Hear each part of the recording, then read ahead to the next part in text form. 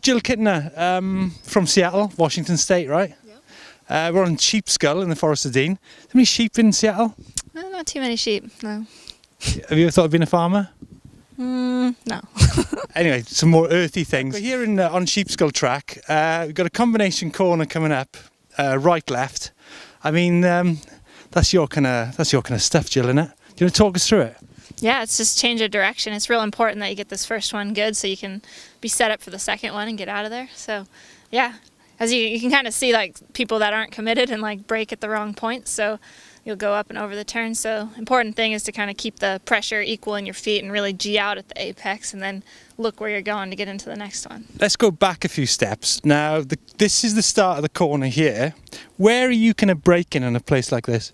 I mean, in general, you can kind of brake most of the way till the apex, and then as soon as you actually make that shift of direction, you want to be off the brakes. So braking in straight lines is pretty much recommended. So you say as soon as you do the shift in direction, what are you talking about? Kind of, this is the halfway point of the corner. This is a 90 right. Are we talking here or? Yeah, you can get away with that, but since it's like a nice bank turn, you might not have to brake that far into it. You might be able to let off a little bit sooner and get out of there. But typically, like, yeah, when you're going straight and you want to scrub your speed, you scrub it in this distance but before you change direction. So when you make that pivot in the apex, you want to be off the brakes for that mostly. So like right here is like where you got the equal pressure in your feet, you can feel that force, and you use your legs and your body to push yourself up and change the direction.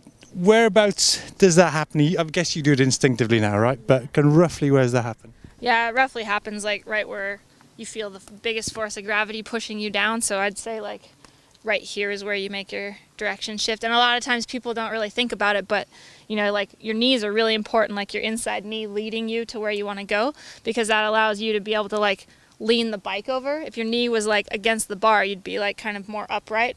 So you open this up and it also turns your hips.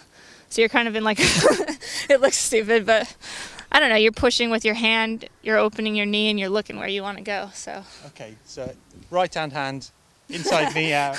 I know it's kind of like a lot to think of, but it's like where you look is where you're going to go, basically. But that moment, there's a big change then in an instant, in probably like kind of half a second, right, in this part.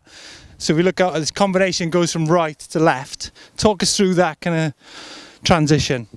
Yeah, I mean, like where your eyes go is really important, because if you're like looking down, you won't see this coming. And so you can start really slow and kind of build into this and sort of like adjust your eyes accordingly to your speed. But yeah, I don't know, it's a really natural thing for us. Like we've done grass cone slalom for so long that we've like learned when to brake and when to let off, and then how far ahead you need to look to get out of there. And you know, you hear this all the time, where your eyes are looking, but sometimes you could be out of shape and you should do things which aren't going to train things, right? That you need to actually go with the flow, and sometimes your knee will be on the down tube and you just let it you go with it sometimes, though, right?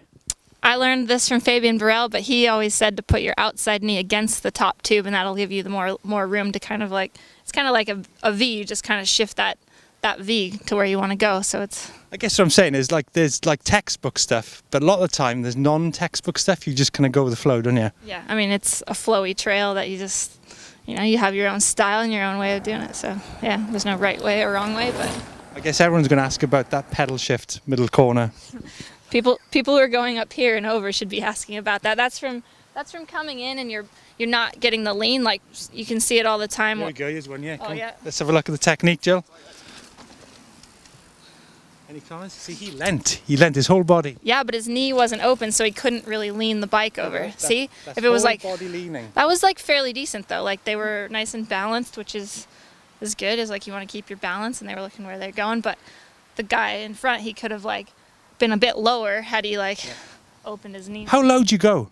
As low as you can. It's like that G force that like pushes you. Like, so the faster you go, it's going to be more of a G, like more of a force downward.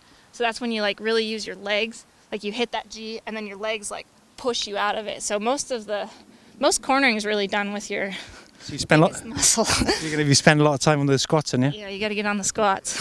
So meanwhile, on the side of the track, Bryn Atkinson.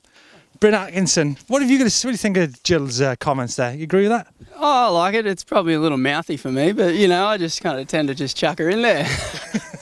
What, chuck her in the corners? Yeah, you know, you want to Search for the main source of support in the turn, and then just kind of keep lightweight between them, and then follow your eyes through. But just keep it smooth through the corner and show the fundamentals.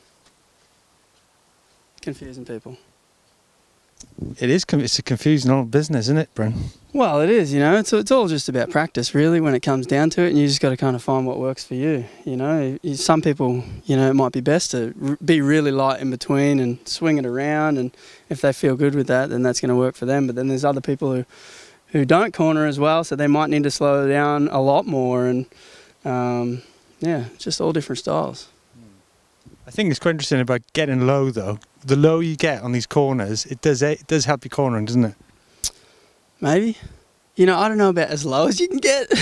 You know, it's not like I'm constantly trying to get as low as I can. Do you know, I get a lot of the time that people try to get these perfect kind of styles in different corners or jumps and stuff, and ultimately it's not quite like that, is it? No, I mean, as I said, everyone's different. You know, we all have different shapes of our bodies, and you kind of got to work with the muscles that are strong, you know. So yeah, just practice makes perfect, eh? I guess maybe rather than kind of have the perfect style, maybe the perfect flow is a better thing to do. Totally. Yeah, it's more about efficiency through the corners, and especially if it's multiple turns, the second one is the most important. Efficiency over technique.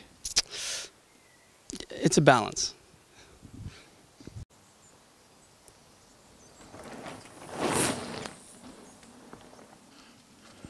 That's pretty efficient, wasn't it? Yeah, it was wonderful. She just executed that really nicely. Copybook. Let's move on to the next corner. Righto.